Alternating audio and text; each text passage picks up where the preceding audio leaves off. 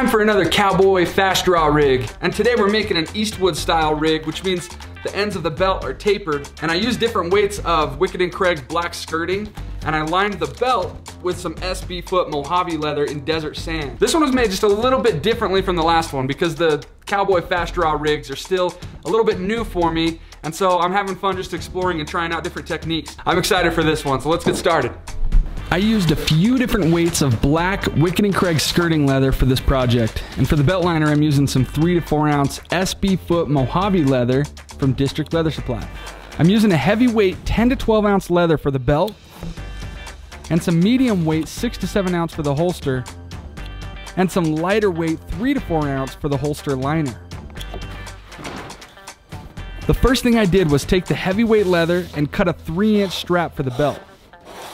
Then I found a good spot on the medium weight leather to lay the holster pattern out and trace it out with a scratch awl. These marks are the start and stop points for the first 2 stitch lines I need to run before folding the holster over and stitching it together. And by the way, the pattern I'm using is a modified version of one of the patterns from Tandy's holster pattern pack. I'll have a link down below. This knife is much better on lighter weight leather, but since my pattern had some tight corners, I decided to use it and just be okay with potentially making a couple passes on some of my cuts. Now I'm cutting a 3/4 inch strap that I'll use for the cartridge loops, and another strap that is 1 3/4 inch wide for the cartridge loop base. I wanted to give the ends of the base a nice little English point, but since my strap end punches are only designed for up to 1.5 inch straps, I couldn't use them for this. So I just decided to cut the ends manually. I'm using the no stitch method to make my cartridge loops. So I figured out beforehand for 45 Colt, if I punch my holes every 5/8 of an inch using about 6 to 7 ounce leather for the loops, that seems to give me a really snug fit.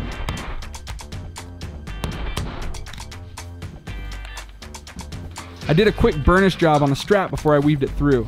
I'll explain my burnishing method later on in the video. Then I line up the straps and use my scratch awl to make a mark where my holes will be punched for the first rivet.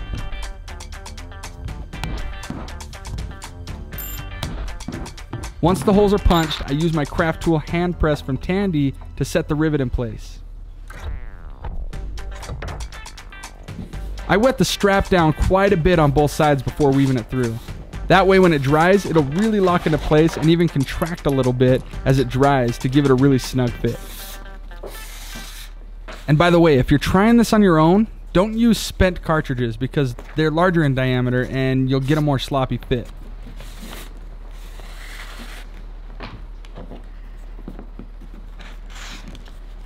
I decided I wanted to make the base around 20 inches long, so I made sure to cut the loop strap around 4 times the length of the base so I had plenty of leather to work with as I feed it through.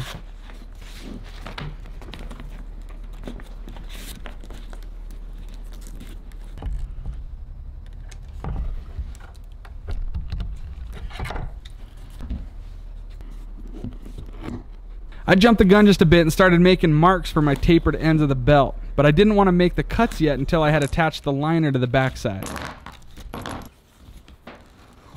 So I decided to stitch on the cartridge loop panel to the belt first, so that in the end, the liner would cover up the backside of the stitch and keep things looking uniform and clean.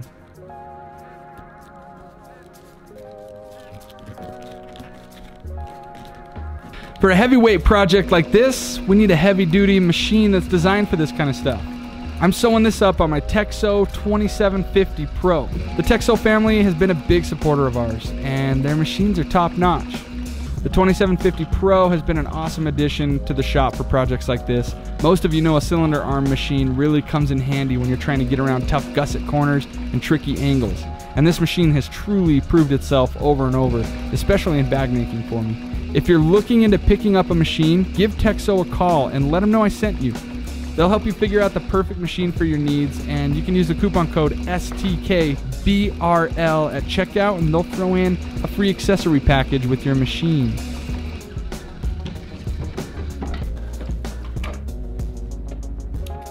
Then I lather up some adhesive to the backside of my belt and the backside of my liner leather, let it get tacky, stick it, and then cut away the excess. Now I can finally trim down the tapered ends of the belt. There are definitely more methodical, mathematical ways of doing this, but I just mapped out a basic outline with a 2-inch taper and cut it. It's not a perfect cut because I knew I'd be smoothing things out on my electric sander afterwards. I punched the ends of the belt using a Craftool Pro tipping machine. This thing's really useful if you do a lot of belts. It takes out all of the guesswork involved in punching holes for belts and can save a lot of time.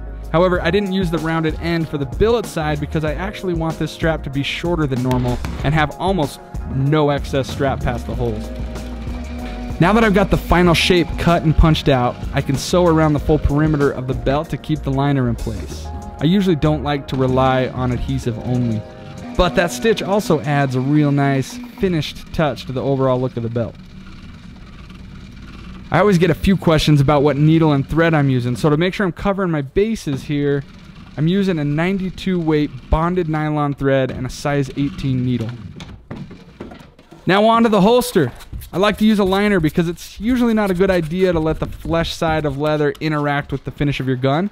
So this is where I'm using that lighter weight leather. And once it's paired with the medium weight 6 to 7 ounce leather, we're working with about 9 to 11 ounces total, which is pretty standard for holster making.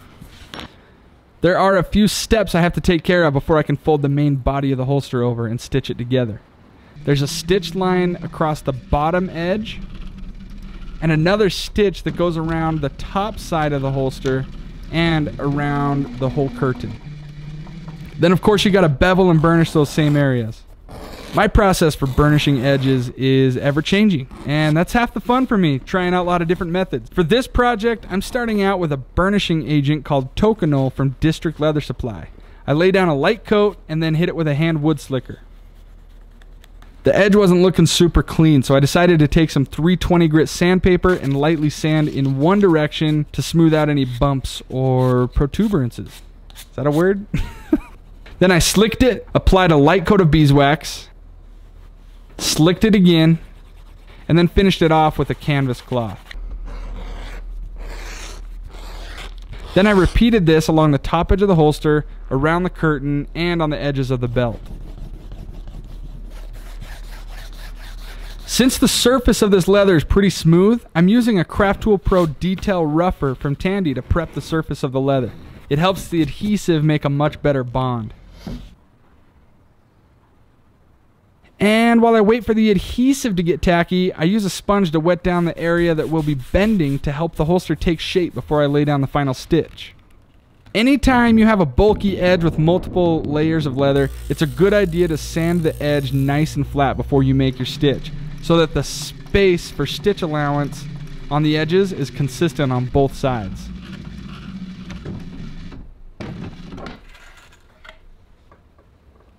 Now that it's stitched up, I'll attack it with the same bevel and burnish treatment till I have a nice glassy edge.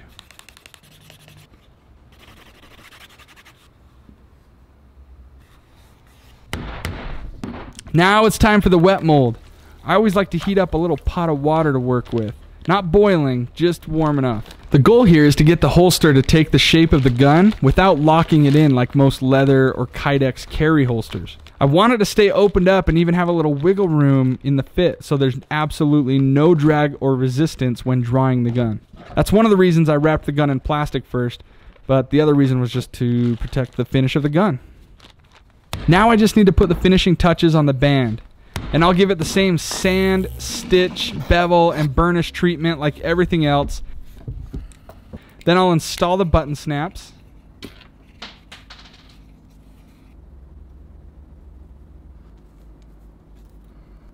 And finish it up with this killer buffalo nickel concho.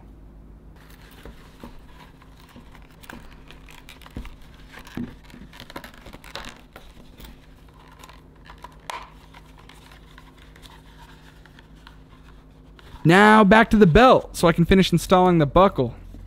I'm using a button snap so this buckle can be replaced easily.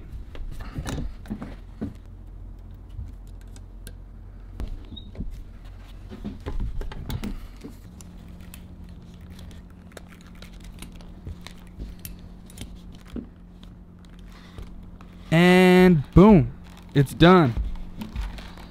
Yeah. Thanks so much for watching, you guys. If you're new to the channel, I wanted to welcome you. Feel free to subscribe. Join the Stalker fam. We're a good bunch. If you like the video, give it a thumbs up, because that's what helps me know what kind of projects you guys like to see. Quick little disclaimer, I do not make custom holsters or gun belts to sell. Most of the projects that I do here are just one-offs for the channel. But if you want to see the products that we do make and keep in stock, you can visit our website through the link down in the description. I'll have links down below for all of the equipment, tools, supplies, materials, everything I used in this video. Some of those links down below are affiliate links. So if you pick something up through them, then we get a little kickback, and it's the best way to support us. We really appreciate it. That's it. We'll see you guys on the next one. Bye.